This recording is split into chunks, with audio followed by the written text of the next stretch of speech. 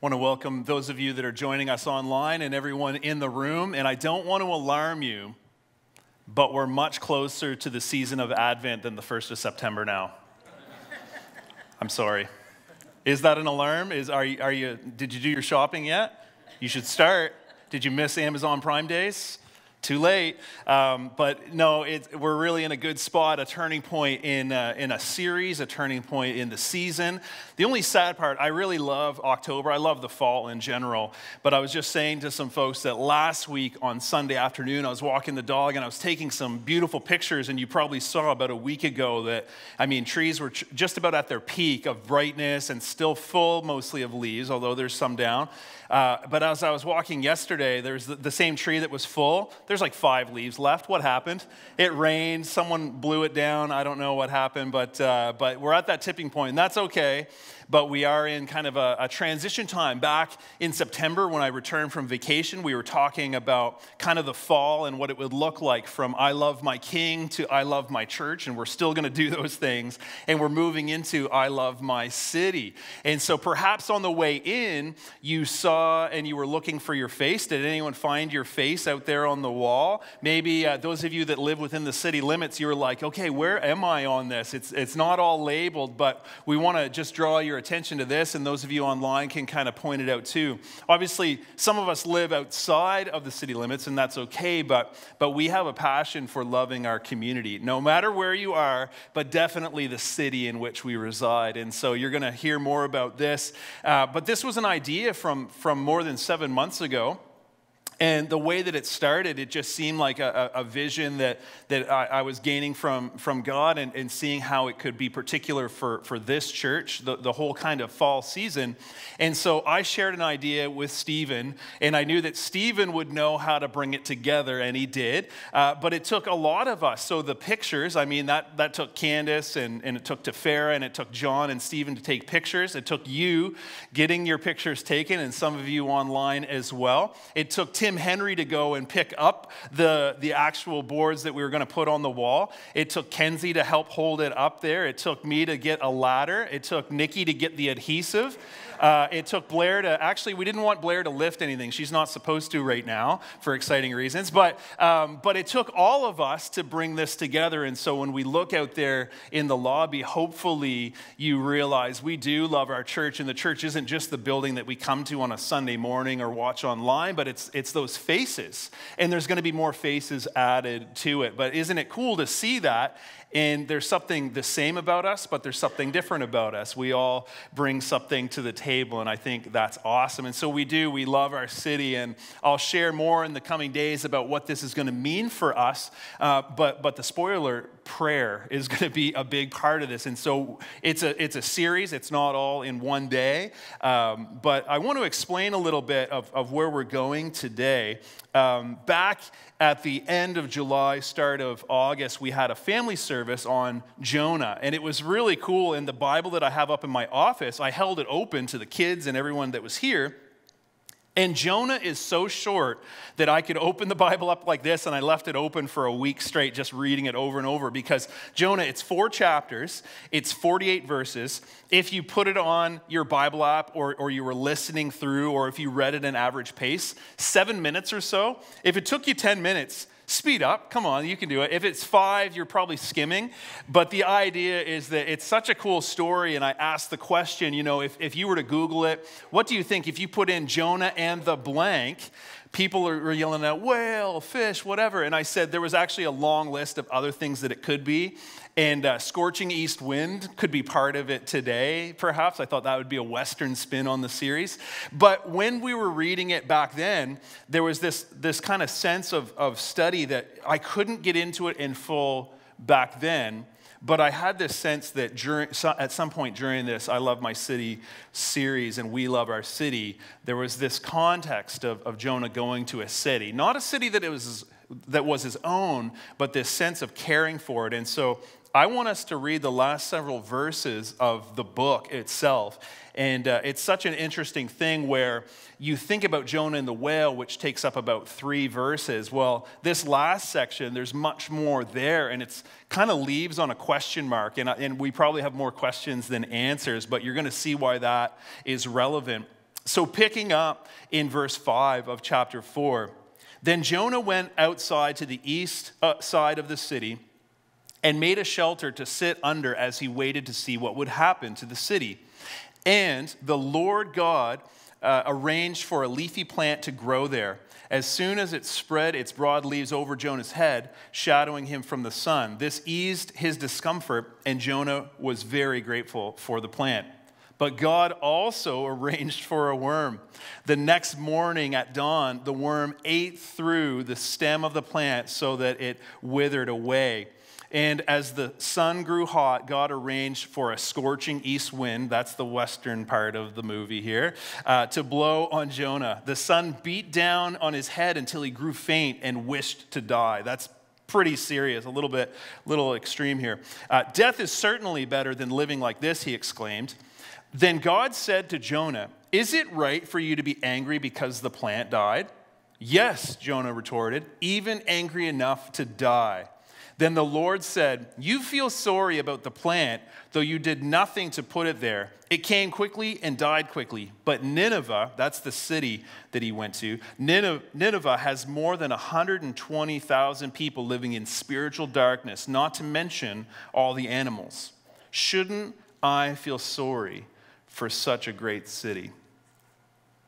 Father, as we just look at this for a few moments today, prayer is going to be a big portion of the next steps that you have for us. And so now we just pray as you illuminate your word and what it is that you have for us. Would you speak through me? Would you help us to understand something that could be so confusing yet so straightforward and then confusing again? Would you help us to ask the right questions, and would you help us to grow in caring for our community, our neighbors, even our enemies? We pray it in Jesus' name.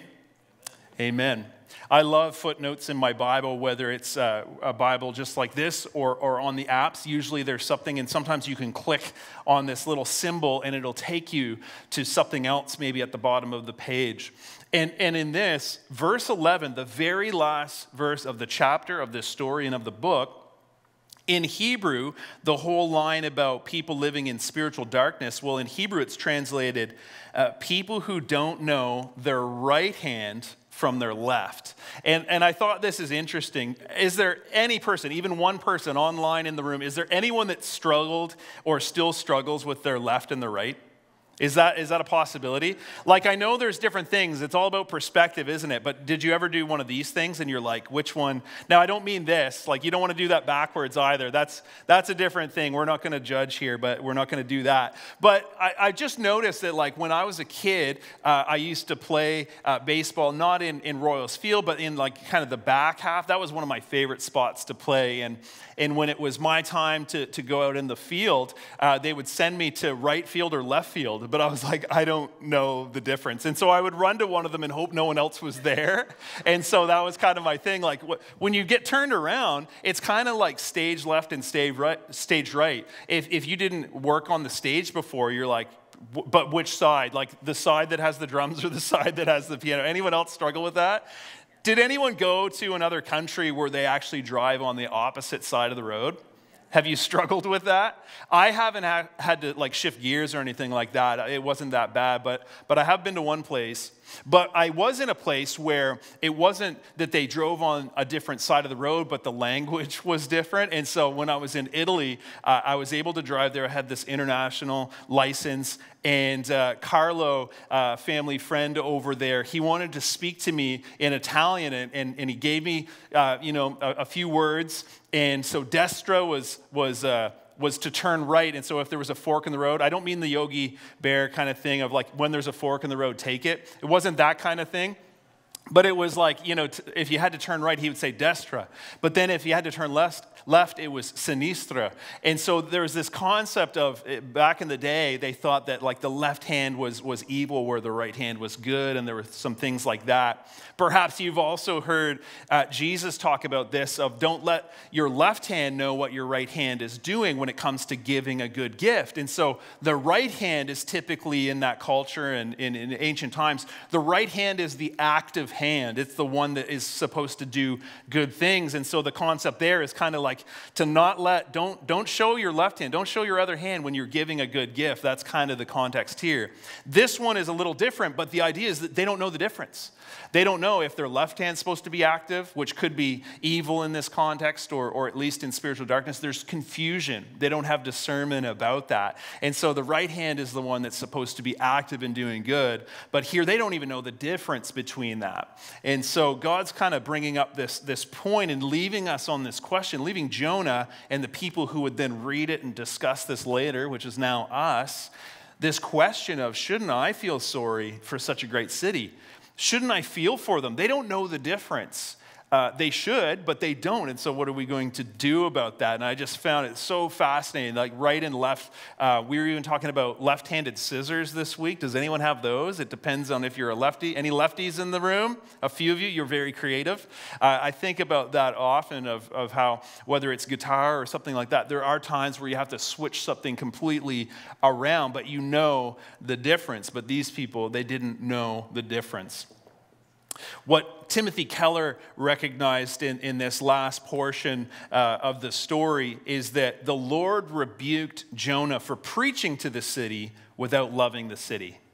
That was the problem all along. And again, right and left and right, or east to west. Remember what happened. The Lord had a message for this city, but he gave the message to Jonah. And Jonah was supposed to go over here, just up a little bit and to the right compared to where he was from. But instead, he started heading in this direction. He's like, I don't want anything to do with that. And all of a sudden, at the end of the story, the kind of turning point halfway through this book, chapter 3, he actually goes in the right direction. Finally, he takes this word. He goes to the city. And this is awesome for a preacher. If you go and you preach and people actually respond, it's like, what? They're doing the thing I asked them to do? Like, this is amazing. And so, but instead, Jonah is very upset because he came and told them, like, there's going to be destruction because of your wickedness. But what did the king do in this story? If you heard way back in the end of July, you would have heard that the king and all the people, they decided to basically repent. They decided, like, no, we're gonna be really strict on this, and perhaps God will change his mind, was kind of their point of view. And so the question that I leave us with right now is that in this context where the Lord had rebuked Jonah for preaching to the city without actually loving it, my question for us is, how can we reach our city if we don't love our city? I think it's easy to say we love our city, but how are we supposed to reach them without loving them, without truly loving them? And we're going to look at what that means in the next few weeks. But the thing about this is that Jonah was much more concerned with his prediction than the people. And I think there's a temptation, at least traditionally, of even preachers saying they're more concerned with the preaching than they are with the people who are supposed to hear the preaching. And so that's a big check for myself to make sure the motives are clear, that I'm not just saying, Brad, you were out of line. Like, I need Brad out of everyone here. Brad needs to understand the difference. It's worker, brother. It's work. No, that's meddling, and that's probably not good, and he can punch me after for that. But imagine in this context, Jonah was much more concerned with his prediction coming true than he was with the people. It was more about the preaching than the people. But the city happened to respond to the message. It was the Lord's message, but it was Jonah's preaching. And so he must have been a good preacher. Something happened where there was a heart change. And so the city responded to the message. Nineveh repented and the Lord relented. It's that fascinating word, right? And so the people were going in one direction. It wasn't just that Jonah had gone in one direction, but the people were going this way. And when they heard the message from Jonah, they were like, okay, we're going to turn this way, and perhaps God will change his mind. It was incredible. And God said that if they didn't, there was something that was going to happen. It was going to be devastating. But because they turned, God did as well. This is fascinating. God responded to the city. This is a powerful moment where I think the listener would be surprised that people that didn't know their left hand from their right, people that were wicked and doing terrible things, they had a heart change. And then God had a heart change. This is fascinating that God would respond to the city. Do you know why he responded to the city? It's because it's in his nature. It's in his nature to do this, and Jonah knew this. A little bit earlier, we didn't read it just a minute ago, but I want to point out just earlier in the chapter, verse 2, Jonah's angry and he's speaking to the Lord, and this highlight part that I want you to see is that he says to the Lord, "You are merciful and compassionate. You're slow to get angry and you're filled with unfailing love." He's like, didn't I tell you, Lord, that you were going to do this? And he's frustrated that God is good. He's frustrated that God is actually caring for these people who were wicked. And there's this confliction of there needs to be justice. And God is just, but he's also loving. And so Jonah is conflicted and he's mad that his prediction isn't coming true.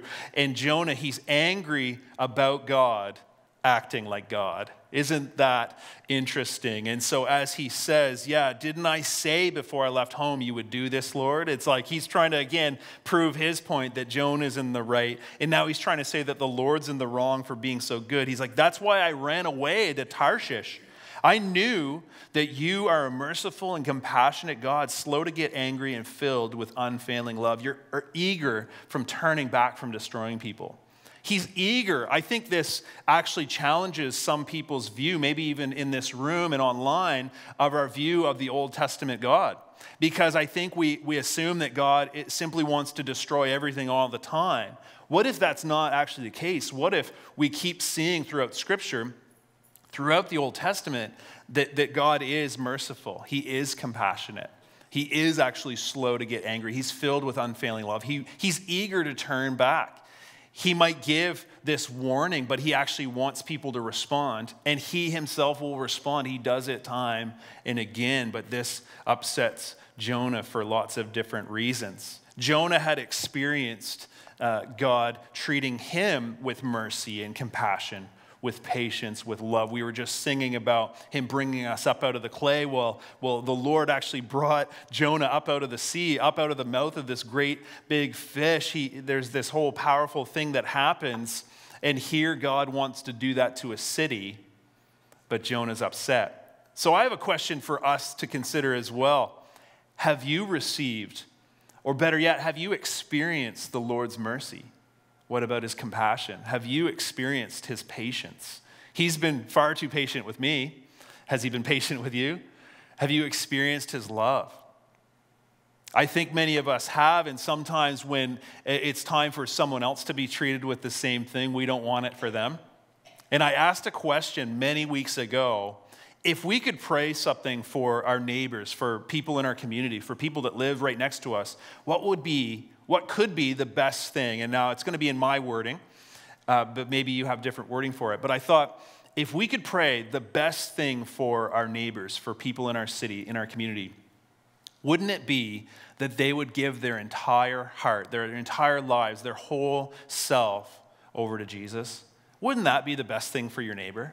For them to experience being brought up out of the miry clay and set on a solid rock?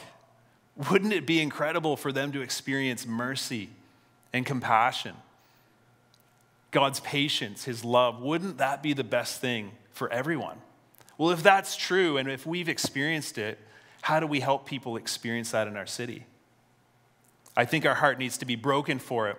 I love how Jesus taught his disciples to pray, and there's a couple spots in the New Testament, but one is in the Sermon on the Mount, and he's teaching them to pray, "Our Father in heaven," right? But what I really love, and I've mentioned this a few times because I think this is going to be more and more important in the coming weeks, is that essentially Jesus taught his disciples to pray, "Our Father," and you're thinking of him in heaven, right? "Our Father, may your will be done on earth as it is in heaven."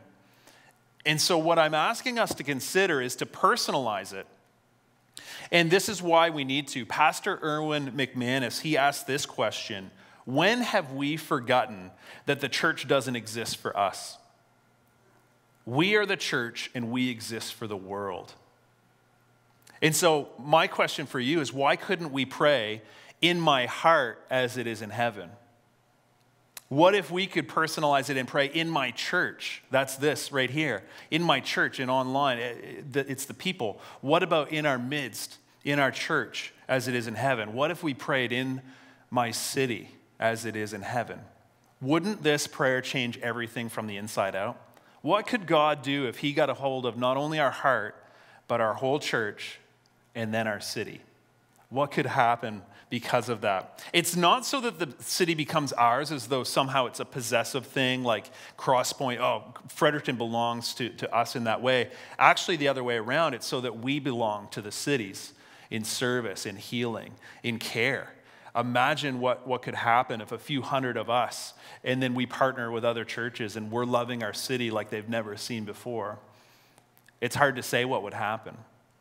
And so there's this other question I have. I have so many questions because I think this context of Jonah, it should actually leave us with more questions, more things to ponder, more things to discuss as a community than it should just simply answers.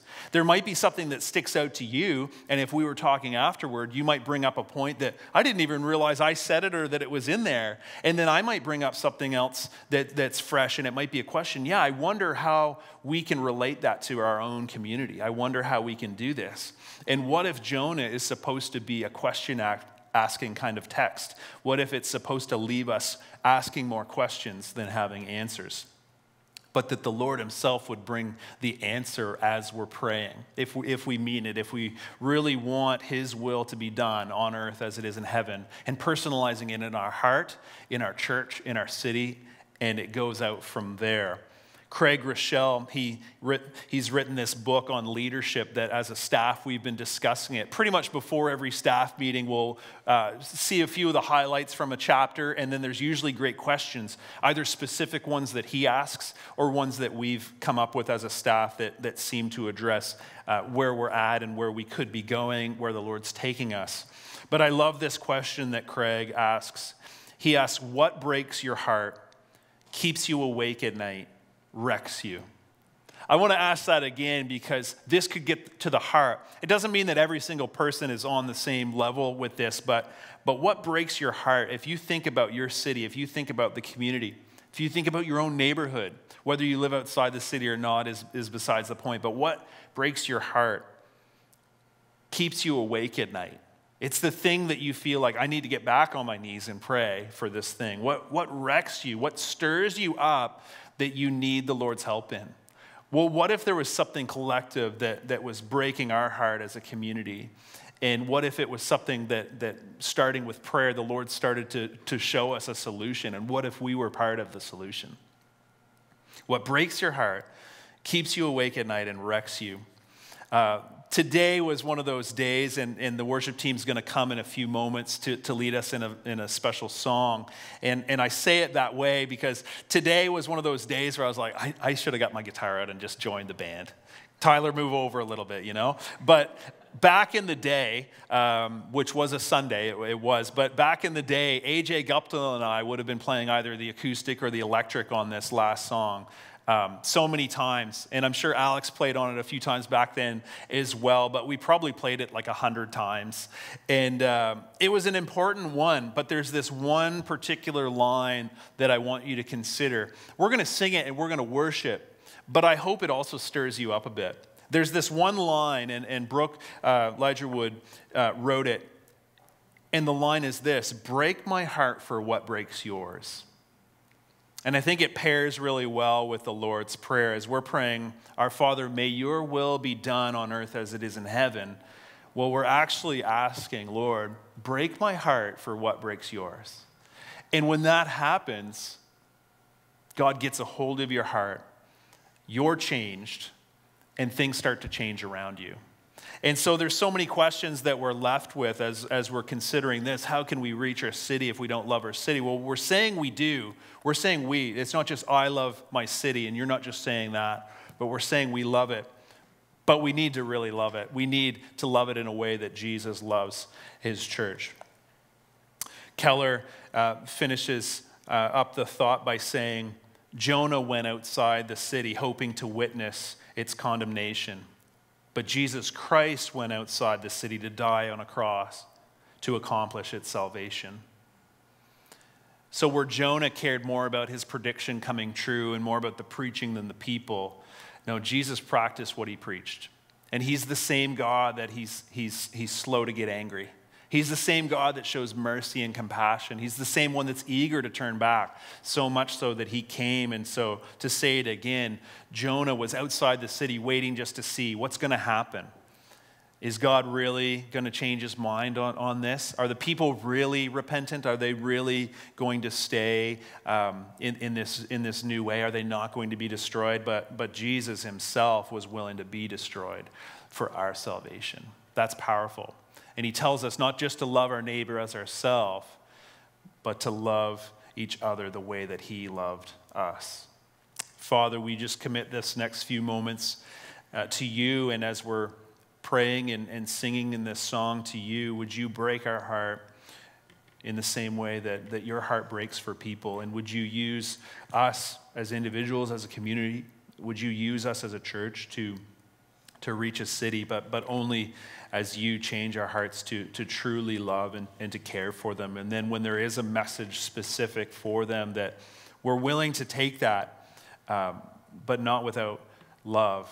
It's definitely got to be that we're praying that your will would be done in our heart first and foremost. So would that be the challenge, that starting out in our heart and in our church, that we're on the same page with you, and then we're trusting you, and as you want your will to be done in us?